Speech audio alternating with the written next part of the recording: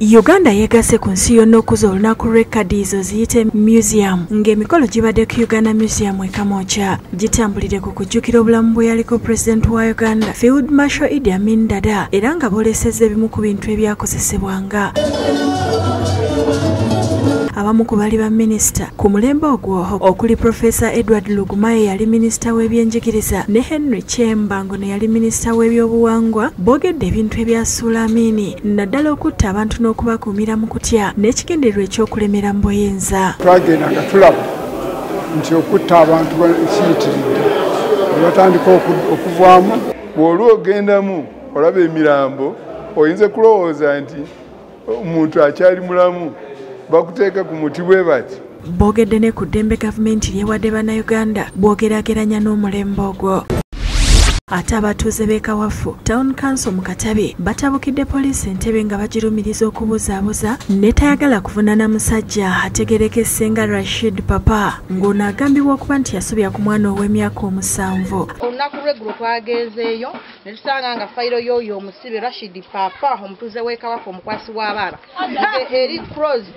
Baawange bagenda kumuta era omwana talina kye yamukoze. Omwana yalwala kabootongo ne mubuuza abalwala kabootongo bonna bavaayo masira. Abataata mujje tuyambe omwana ono kubanga kye nalabye omusibe ye kye nalabye baagala okukola ki okumuta. Ate gavumenti etongozza okukola enguudo mu kibuga ky'e Bugembe mu Jinja nga zaakuyibwa koolasi. Omulimu gutongozeddwa minisita w'ebyenguudo n'entambula Engineer Monica Ntegazuba ng'ono asoose kuzirambula ng'ali wamu n'abakungu okuva minisitule ye n'abakulembeze b'e Jinja. Minisita Zuba asabye bannayuganda okusima gavumenti olw'okulongoosa enguudo mu bitundu ebitali bimu. Wetukola enguudo nga di-reaching out mu bifo bingi ino osobola okutambula okuva otuuka yojja. Bamuteeka ennyo essira ku babbi kubanga tujja kuteekako wano amataala abo bajja kulinnya waggulu baggyeko good batteries. Ate abasawo abazaalisa abeegattira mu kibiina ki Uganda Nurses and Midwives Union batadde akulira eddwaliro ly'e Mulago ku Nninga okubawa ekyapa ky'ettaka lyabwe eryabaweebwa Pulezidenti emyaka 15 emabega nga bakulembeddwa Pulezidenti waabwe Cherop Justus Kiplagat bakedde kulirambula nga baagala bafune ekyapa basobole okuzimbako eddwaliro mwe bagenda okutendekera abasawo abafulumye. August we shall be building. We have already funds, we have already developers, we have already people who are willing to give us hand. Tenze kiyita mu mitendera egy'enjawulo era tusuubira nti ekyapa kye tugenda okufuna kigenda kubeera genuine. Mu kinaakulira eddwaliro ly'e Mulago Dr. Byarugaba Baterana ategeeza nti amaze okwatagana n'ebitongole byonna ebikwatibwako okusobola okubawa ekyapa nga kati ekisigadde ku lipunta balaba ekitundu kye babawa kubanga nabo enkulaakulana bagyetaaga. Ate n'ekyokubiri bagenda kutuwa kiki obuwandiike bulungi kiki bagenda kukolerawo kubanga batubuulidde nti bagenda kuzimba kw'essomero.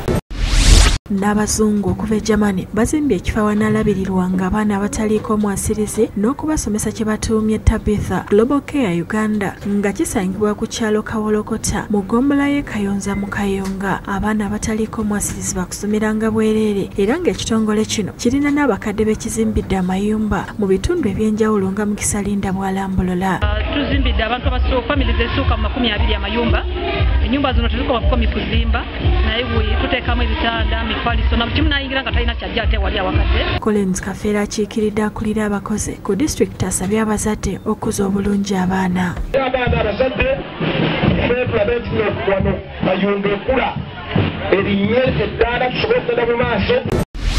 Ate ng'abasawo abali ku ddala ly'obwa Nnansi bagenda maaso n'okujaguza wiiki y'omulimu gwabwe basisinkanye ku ddalo lya IHK mu Kampala okubaganya ebirowoozo ku ngeri y'okugutambuzaamu obulungi. Mu kwogera eri bannamawulire minisita w'ebyobulamu Jane Ruth Acheng atenderezza omulimu gw'abasawo.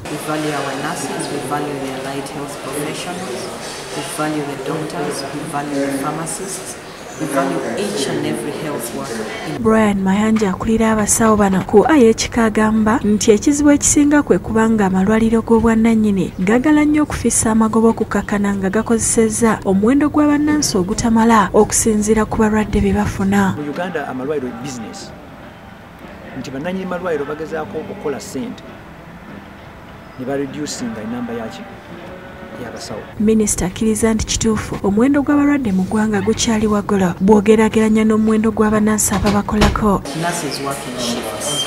We have 3 shifts a day. And after every shift, a new group of nurses come in. Ate ekitongole kya Amnesty International kiriko abantu bekiwadde ebikozesebwa mu bulamu obwa bulijjo okuli ebidomola, esseppiki, obuwunga, emifaliso n'ebirala nga bano be bamu ku baali abayeekera abazze beewaayo. Naye tetukikola nti abantu bano tubaliwaadinga oba tubawa olw'ebyo bye baakola wabula ng'enkola ya gavumenti ya movement kuba nti abantu basonyibwa n'okutegeeragana n'abantu. Ebintu bino bibaweereddwa basobole okuddayo mu bitundu gye baava. Abantu bano gavumenti yabasonyiwa zibawo entandikwa nga badda mu community gye babeera. Omukolo gubadde mu kibuga ky'e Fort Portal mu disitulikiti ey'e Kabalole. Integration teryokuha abantu ebintu yokuha abantu amagezi nuko batandike ebintu byabo. Bw'Obwakabaka bwa Buganda bwegasse ku gavumenti ya wakati mu lutalo olw'okulakulanya abavubuka nga bayita mu nsimbi eza Youth Livelihood Program. Kunoonya omuvubuka n'abeerawo mu ssanyu mu ddembe ate ng'awulizibwa. Ekyama kino kyatuddwa baminisita okuli ow'abavubuka, emizannyo n'okwewummuza emmengo Henry Ssekabembe n'ow'abavubuka n'abaana mu gavumenti eyawakati Florence Nakiwala Kingi ku kitebe kya disitulikiti e Kalungu ne Bukomansimbi gye bakwasiriza ebibiina by'abavubuka kyekeza ssente ezisoba mu bukadde 46. Sagala Youth Hairdressing miliyoni 9. Minisita Ssekabembe abakuutidde okuzikozesa obulungi basobole okwekulaakulanya. Obumu obwannamaddala musobole okutunuulira ensonga enkulu ezibatwala mu maaso ze zibalonza abantu abo.